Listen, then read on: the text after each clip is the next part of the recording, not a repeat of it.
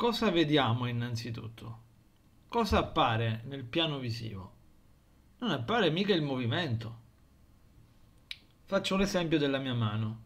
Allora, muoverla in questo modo non è l'apparire veramente del movimento, ma è l'apparire di una sequenza di immagini statiche a cui all'apparire della successiva corrisponde l'occultarsi della precedente, in modo rapido. E anche la profondità dal punto di vista visivo è una produzione, per così dire, della variazione di grandezza di una certa immagine. Per esempio, l'ingrandirsi dell'immagine della mano rappresenta l'avvicinarsi, il rimpicciolirsi dell'immagine rappresenta la profondità, l'allontanarsi. Inoltre la profondità è data anche dal gioco di luci e ombre. E la prova sta nel fatto che anche su una parete si possa, ad esempio su un telo, si possa dipingere un quadro che rappresenta un'immagine 3D. Per cui la tridimensionalità dal punto di vista visivo è l'insieme di diverse determinazioni, ma non è una dimensione ontologicamente reale presa in sé per sé. In realtà lo è, lo sarebbe, ma congiuntamente all'insieme di tutte le determinazioni che la compongono. Dopo cercherò di spiegare meglio in che senso. Dunque, il piano visivo, che sto cercando di riesaminare qui in modo più semplificato, è proprio un insieme di colori e forme, di luci e ombre, ma anche le luci e ombre sono in realtà dei colori, che appaiono su di un piano, il piano dello schermo, lo schermo visivo della nostra esperienza coscienziale, lo schermo in cui appaiono i contenuti visivi della nostra esperienza. Questi colori e queste forme mostrano di essere totalmente relative allo schermo stesso, alla prospettiva in cui si manifestano. Non possono essere direttamente proprietà esterne da questo schermo, proprietà oggettive. E addirittura facciamo l'esempio di una telecamera che riprende, si crede riprenda, un mondo esterno a sé. Ma la telecamera, la riproduzione visiva che mostra attraverso il suo display, non è direttamente l'ambiente esterno, anche se fosse simile all'ambiente esterno, perché le luci e i colori che va a proiettare sullo schermo sono della telecamera, non sono direttamente fotoni esterni. E quindi la telecamera o qualunque dispositivo di ripresa, lungi dall'essere un esempio che dovrebbe invece dimostrare che la nostra esperienza percettiva del mondo sia simile al mondo esterno, è un caso che invece rende ancora più problematica quella idea. Anzi, mostra proprio il fatto che le forme, i colori che appaiono sulla telecamera sono inerenti alla telecamera. E il fatto che appaiano insieme all'esperienza di un mondo esterno, così detto, non dimostra che la ripresa avvenga sul mondo esterno alla telecamera. Come in un videogioco, per esempio, si può simulare l'idea che vi sia un personaggio che riprende una scena e che filma una scena e quindi filma un'ambientazione del gioco. E si potrebbe anche vedere in un gioco la ripresa attuata di un certo scenario, ma questo mica significherebbe che dentro il gioco vi sia una realtà fisica esterna da visualizzare con una telecamera e da registrare. No, significherebbe semplicemente che l'esperienza visiva riportata nella cosiddetta telecamera è congiunta, è in connessione con il resto delle caratteristiche sensibili visive del cosiddetto scenario esterno. Ma in realtà nel gioco non si avrebbe a che fare né con uno scenario esterno, né con una telecamera, né con le sue riprese, ma con una serie di immagini che simulerebbero quel contesto. Anche quando sogniamo può capitare la stessa cosa, possiamo sognare anche di filmare qualcosa. Possiamo innanzitutto sognare di percepire un mondo esterno attraverso la vista, per esempio, attraverso gli organi sensoriali, nonostante dentro il sogno non ci sia niente di tutto ciò. Dentro il sogno non abbiamo un corpo fisico con cui captare l'ambiente esterno. Non ci sono stimoli fisici esterni da captare e rielaborare per poi formarcene una percezione. Nel sogno abbiamo solo esperienze sensibili di natura mentale che nel loro modo di apparire, nel loro ordine, simulano l'idea della fisicità, l'idea che si abbia una percezione di qualcosa che fisicamente non esiste. Teniamo bene a mente questo e torniamo indietro all'analisi del piano visivo. Il piano visivo quindi mostra di essere un insieme di caratteristiche, colori, forme, estensioni visive, totalmente, esclusivamente inerenti allo schermo in cui appaiono, cioè alla prospettiva sensibile di coscienza in cui si manifestano. E questo piano visivo non coincide con il piano tattile. Infatti, per avere prova di questo, basterebbe chiudere gli occhi mentre si tocca ad esempio il tavolo e si potrebbe constatare che l'esperienza tattile del tavolo non coincida con l'esperienza visiva, ma ci sia una corrispondenza, una forma di parallelismo, di congiunzione tra i due piani. Ma l'immagine visiva non è l'estensione tattile del tavolo, sono due determinazioni diverse che apparendo insieme nella nostra esperienza ci fanno credere che si tratti della stessa e unica cosa. Quindi il tavolo, per esempio, dal punto di vista sensibile della nostra esperienza diretta, concreta e immediata, non è un unico oggetto indistinto, ma è una somma di diverse sensazioni. È una somma di diverse sensazioni. Anche chiamarle sensazioni è in parte fuorviante, perché anche dire che quello che ci appare è un insieme di colori, di forme, di suoni, gusti, odori, eccetera, significa assumere che siano elementi percepiti, ma anche l'idea che ci sia una percezione è quantomeno incerta, perché incerta è l'idea metafisica, ontologica di un mondo in cui un soggetto percepisce un ambiente esterno. Si dovrebbe semplicemente parlare di esperienza sensibile, senza assumere che sia determinata dalla percezione o da qualcos'altro. La percezione presuppone che vi sia un corpo che attraverso degli organi sensoriali capti un ambiente esterno.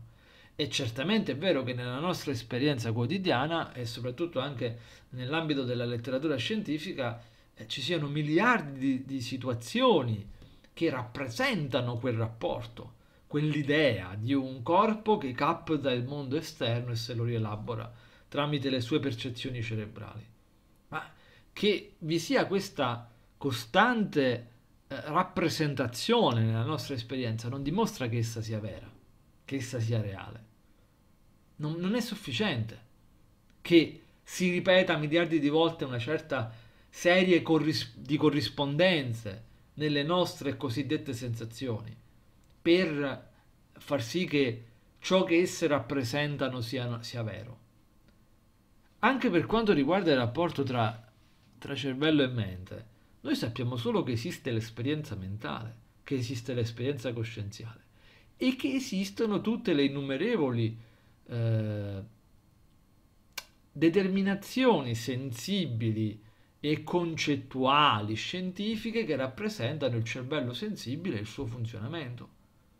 Ma intanto il cervello sensibile non è il presunto cervello fisico.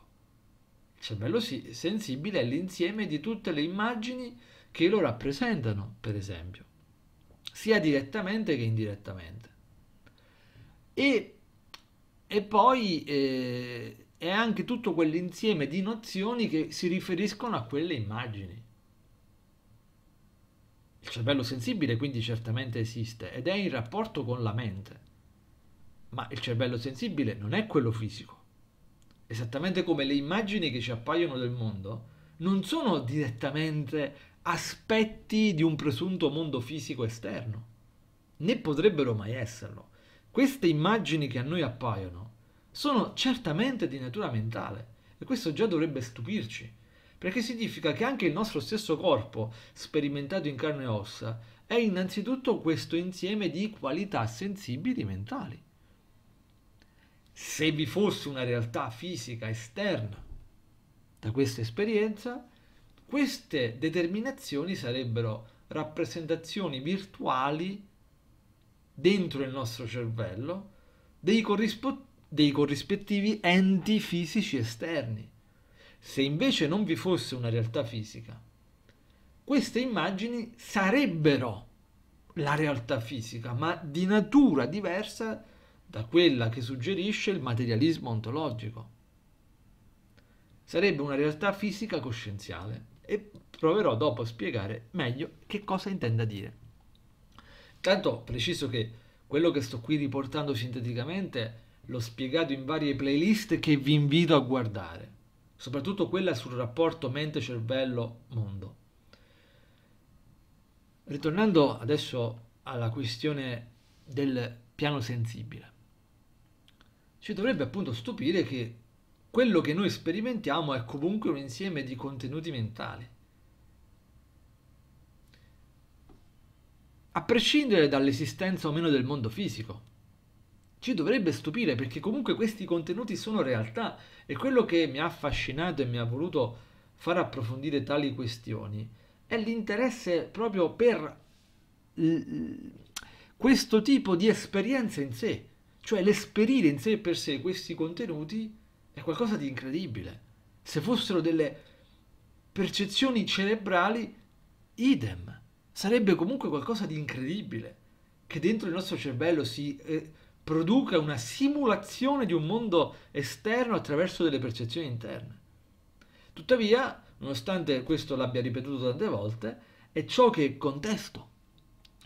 Rifiuto questa concezione, che si può chiamare rappresentazionalismo, come ad esempio l'ha rifiutata Daniel Dennett, studioso della mente, su cui non sono d'accordo per quanto riguarda l'idea della coscienza come se fosse una specie di illusione, però sono d'accordo, almeno in parte, con il suo dissenso rispetto alla teoria del rappresentazionalismo. Anche lui, ad esempio, ha intuito l'assurdità di pensare, anche lui ha intuito che sia problematico, contraddittorio pensare che queste immagini da noi sperimentate siano delle rappresentazioni virtuali dei corrispettivi oggetti esterni. E ha pensato che invece fossero direttamente gli aspetti esterni. Tuttavia, siccome è partito dall'idea che la mente sia prodotta dal cervello e quindi sia comunque un epifenomeno cerebrale, per escludere il rappresentazionalismo ha dovuto prospettare che la mente si estendesse oltre il cervello, o meglio, ha dovuto aderire a quella teoria, per cui la mente si estenderebbe oltre il cervello e permetterebbe di captare direttamente gli aspetti sensibili del mondo esterno. Tuttavia questa teoria è impossibile, è contraddittoria, è autonegante, si direi addirittura. Intanto non spiega come la mente possa uscire fuori dal cervello ed estendersi per andare a captare le cose esterne. Ma poi è impossibile che gli aspetti sensibili, come dicevo prima, che a noi appaiono nel piano visivo, per esempio, ma vale per tutti gli altri piani, siano aspetti oggettivi di porzioni di realtà fisica esterna. È completamente impossibile. Perché se queste caratteristiche fossero direttamente proprietà e aspetti del mondo esterno, non dovrebbero in alcun modo variare a seguito di come varia il punto di osservazione del soggetto. Ma è quello che accadrebbe se fosse vera questa ipotesi. Perché se la nostra esperienza fosse la percezione dovuta al nostro corpo collocato in un certo punto dello spazio, allora nella percezione il rapporto tra soggetto e oggetto visualizzato, renderebbe mutevole le proprietà stesse dell'oggetto, che varierebbe a seconda di come varia quel rapporto. Ma è impossibile che una proprietà oggettiva ed esterna delle cose possa variare anche solo a seguito di un rapporto tra soggetto e loro, e oggetto quindi. Se accadesse una cosa del genere vorrebbe dire che una percezione comunque interna al soggetto riesca a mutare addirittura un oggetto esterno, e anche se la percezione si ritenesse estesa oltre, non potrebbe avere il potere di modificare le cose. Innanzitutto perché le cose non sarebbero mutevoli, non sarebbero modificabili dalla percezione. E secondo, perché se così fosse, per assurdo, le percezioni molteplici di miliardi di individui, ma anche solo di due diversi individui, che dovessero osservare uno stesso cosiddetto oggetto da due angolazioni diverse, da due prospettive diverse, dovrebbe rendere contraddittorio l'oggetto, che dovrebbe quindi mutare contemporaneamente in due modi diversi e assumere sembianze sensibili diverse a seconda del punto di osservazione. E avendo due o più punti di osservazione in cui trovarsi, si troverebbe ad essere contraddittorio, ed è impossibile. Ma per giunta, per concludere, dato che le immagini, i colori, le forme non possono esistere fuori da una prospettiva, da uno schermo in cui manifestarsi, nessuna delle proprietà sensibili, delle forme sensibili che appaiono dei cosiddetti oggetti esterni può in alcun modo inerire ad essi. Perché se inerisse ad essi una qualunque immagine sensibile che può apparire in qualunque punto di osservazione, in realtà risiederebbe quella precisa forma sensibile in un punto di osservazione determinato associato proprio a quella specifica determinazione. Mi spiego meglio. La mia mano, come dicevo prima all'inizio del video, se appare grande segnala la vicinanza rispetto al punto di osservazione, se appare rimpicciolita segnala la lontananza. Ora, se una qualsiasi di queste estensioni visive, di forme visive, di colori, appartenessero intrinsecamente all'oggetto, allora, dal momento che tutte queste diverse determinazioni sono inseparabili dallo schermo in cui si manifestano, non potrebbero esistere di per sé al di fuori, perché se esistessero al di fuori richiederebbero quel preciso rapporto tra l'oggetto e un soggetto che però non ci sarebbe. Se queste proprietà esistessero oggettivamente, dovrebbero esistere a prescindere dal rapporto tra soggetto e oggetto nella presunta percezione. Quindi la percezione, o meglio, quell'idea materialista di un mondo esterno fatto di proprietà sensibili è impossibile. Queste proprietà non possono essere in alcun modo aspetti di un mondo esterno. E dire che ad esempio la luce visiva sugli oggetti sia l'interazione dei fotoni della luce che non verrebbero trattenuti sulla superficie dell'oggetto e che rilascerebbe, significa rispondere con qualcosa che non riguarda quanto detto, non riguarda direttamente quello che è stato detto, perché a prescindere da quel tipo di spiegazione, il contenuto visivo in carne e ossa, quindi i colori, le forme, eccetera, non potrebbero comunque essere proprietà esterne da quel rapporto. E siccome però quel rapporto appunto mostrerebbe, se fosse effettivo, cioè mostrerebbe, se fosse vera l'ipotesi che qui si vuole confutare di una certa concezione del mondo, se fosse reale quel contesto, la percezione non potrebbe avere come contenuto un aspetto esterno della realtà. Detto questo, una volta ricordato, chiarito che quello che appare non può essere in alcun modo parte della realtà fisica,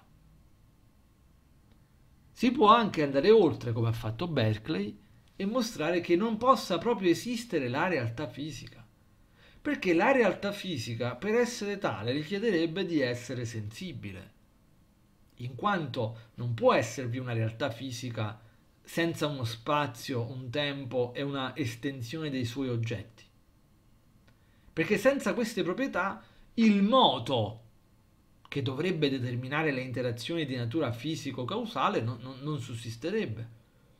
Nessuna dinamica a nessun livello potrebbe avvenire senza che qualcosa si muova e interagisca a livello spaziale e temporale. E quindi se non ci fosse alcuna estensione, la realtà in realtà non ci sarebbe. Ma l'estensione stessa, a livello visivo e tattile, non può esistere indipendentemente da uno schermo coscienziale, per così dire. Quindi se esistesse un mondo esterno dalla coscienza, da qualunque forma di coscienza, non potrebbe esistere in forma sensibile e sarebbe una sorta di nulla, che è già contraddittorio. Ma anche tralasciando questo problema, non potendo essere sensibile non potrebbe essere neanche fisico. E perché non potrebbe essere sensibile? Perché, come detto, le proprietà sensibili sono relative a uno schermo, a un punto di osservazione coscienziale.